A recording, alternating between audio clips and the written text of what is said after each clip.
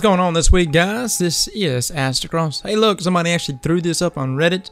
If you didn't know, there's actually a bug here in Destiny where on reset, you can actually see what the next map is going to be for Trials. And for this coming up weekend, it's going to be Twilight Gap. Now, I'm putting out this video because I've actually got a friend of mine named Nomaspantalones. He also runs a YouTube channel, and he does map awareness videos, very detailed videos on map awareness, and just areas and spots in the maps that you would never guess to be locations you can actually get into, and locations that have a good vantage point, and of course succeeding in Trials.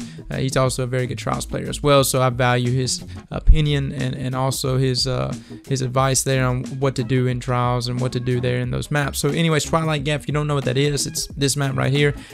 Pretty much lots of elevation changes, lots of movement.